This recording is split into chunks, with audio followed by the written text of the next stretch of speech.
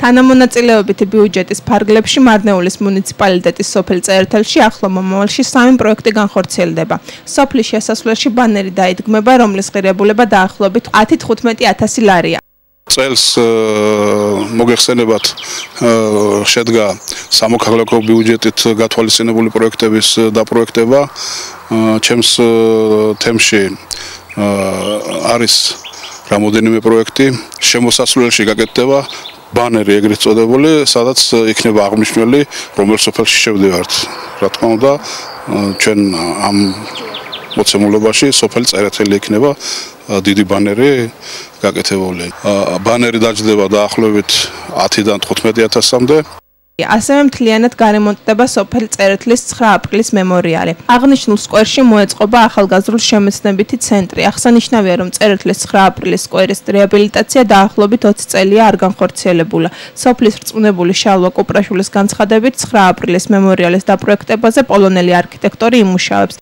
ეს სკვერი გარემონტდება პირველ რიგში და ახალგაზრდული ცენტრი, ეგრეთ წოდებული შემეცნებითი ცენტრი გაკეთდება, სადაც ახალგაზრდები შეიკრიბებიან ხოლმე, პრობლემებზე ისაუბრებენ ხოლმე, რაღაც დოკუმენტურ ფილმებს იყურებენ ხოლმე და ასეთი შემეცნებითი ცენტრებით იქნება. ეს პროექტი დაჯდება დაახლოებით 50,000.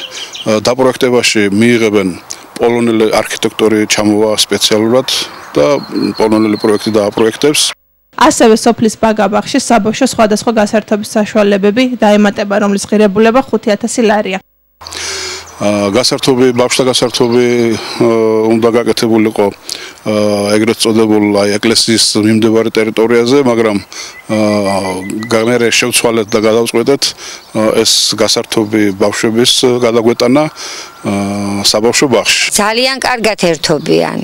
ხო, რა ვთქვა, თუ დაემატება კიდევ ცოტა ოღონდ ჩრდილებისკენ, უფრო კარგი იქნება. ხო, არაფერი არ არის, აი ბაღის გარეთ არაფერი არ არის, პატარა ბავშვების მოსახლეობის შვილების ვინახა გარეთ ვინც არიან. 3 პროექტისთვის ადგილობრივი ბიუჯეტიდან 70,000 ლარია გამოყოფილი.